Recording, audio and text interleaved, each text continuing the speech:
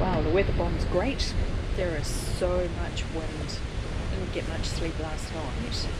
Wasn't so bad this morning, but I don't know if you can hear this, but it's howling a gale right now.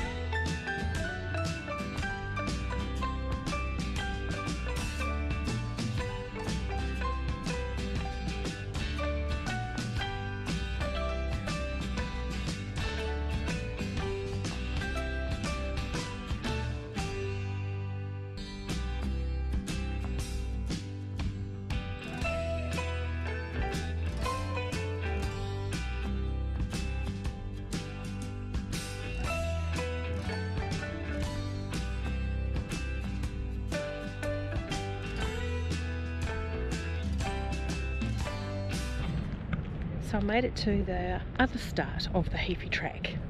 So when I was in Gold Bay, I wouldn't go over that bridge that took you to the start of the Heaphy track. Well, I made it to the start on the Karamea side. So here is the start of the Heaphy track.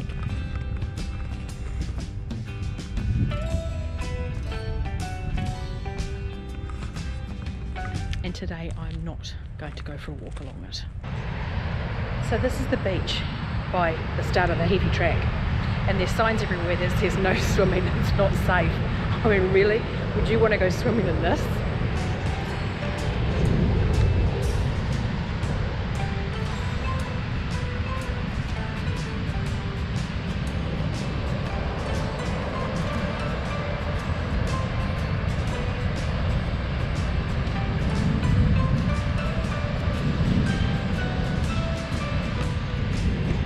I know I certainly wouldn't want to go swimming in that. That is rough.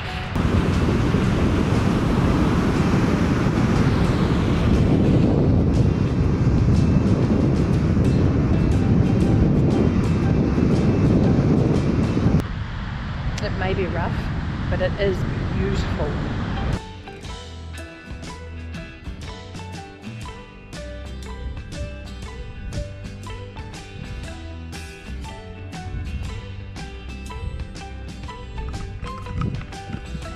I'm on the road going up to Denniston coal mines and sort of saw this view and had to stop to have a look. It's just amazing. What a gorgeous view.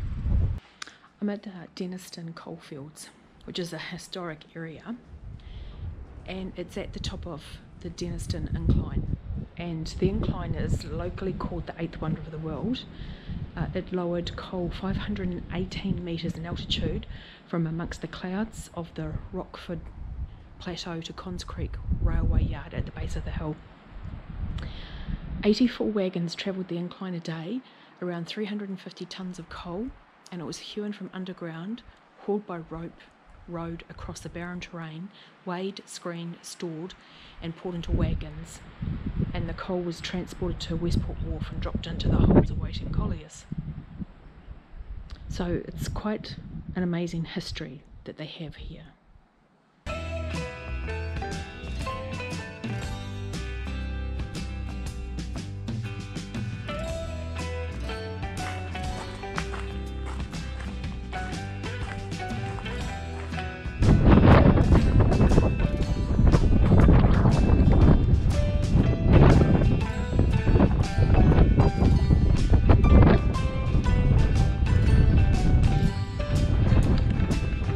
That's the incline that the coal went down, and I tell you what, standing on this thing here is freaking me out. It is so high up.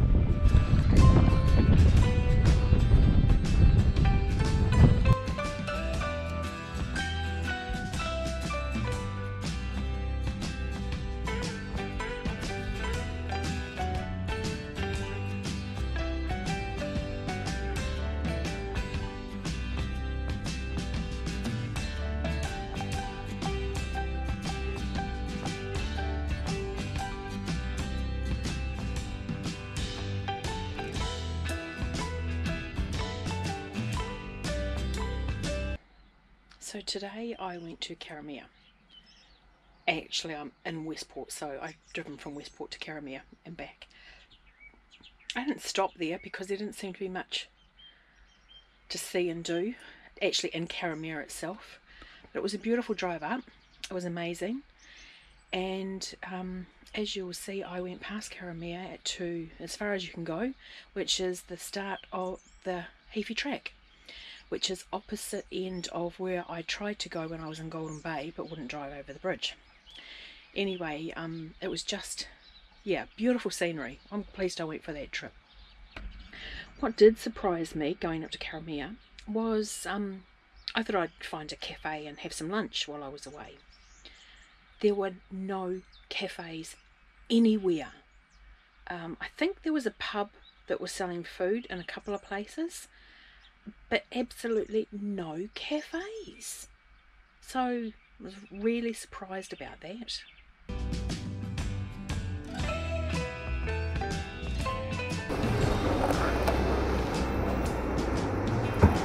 Hello.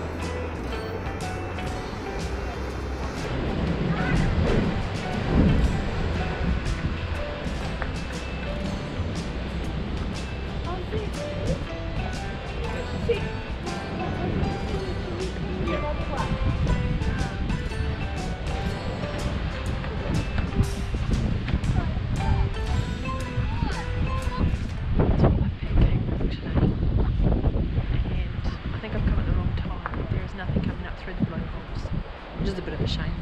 It's still a beautiful area.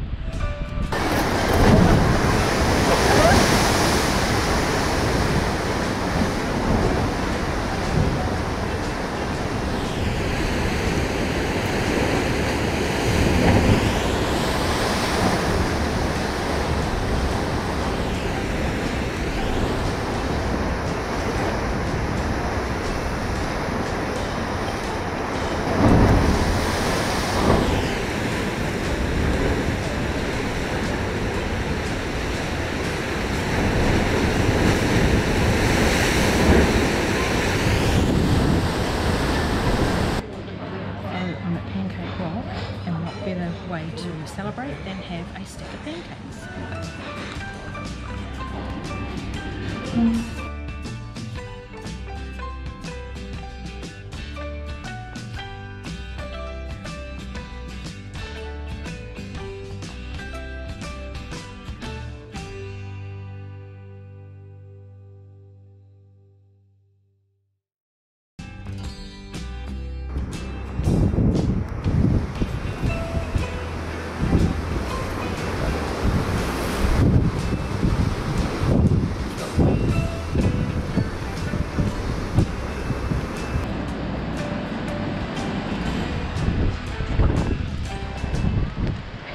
At the Steel Colony, just around from Tauranga Bay, just outside of Westport. There's quite a few down there, and a lot in the water as well.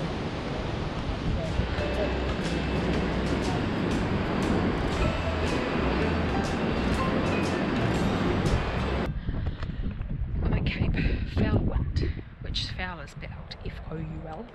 Doesn't seem to be anything too much foul about it at the moment. But there's not much here, a lot of vegetation and the lighthouse, and it's very difficult to even get close to the lighthouse because of the vegetation. Anyway, this is Cape Foul Wind.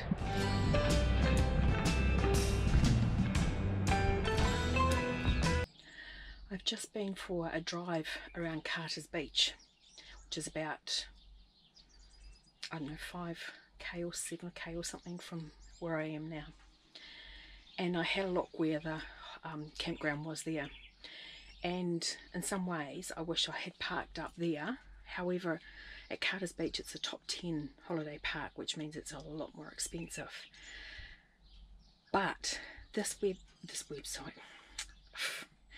campsite is, it stinks. There's this smell here, and when I arrived I honestly thought something was wrong with my truck, that something mechanical had gone wrong with it, because the smell was just awful. But when I was still smelling it that night, it's like, can't be. And then it was like, oh gosh, there's something burnt out in my caravan.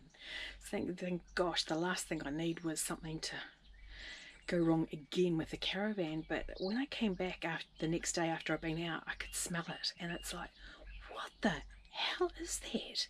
So it's nothing to do with me, but it's something around here really stinks. And it was so bad that I was actually awake at 1 o'clock this morning. I couldn't breathe, and I almost was having a panic attack, which of course doesn't help because you can't breathe properly in a panic attack. But it was that bad. So I don't know how I'm going to put up with the next couple of days, but I might have to leave. But we'll see how it goes. But yeah, it's not just this campground either. I could smell it when I pulled out of it, and actually driving in today I wasn't even anywhere near it, and I started to smell it again. So I don't know what the heck's going on here.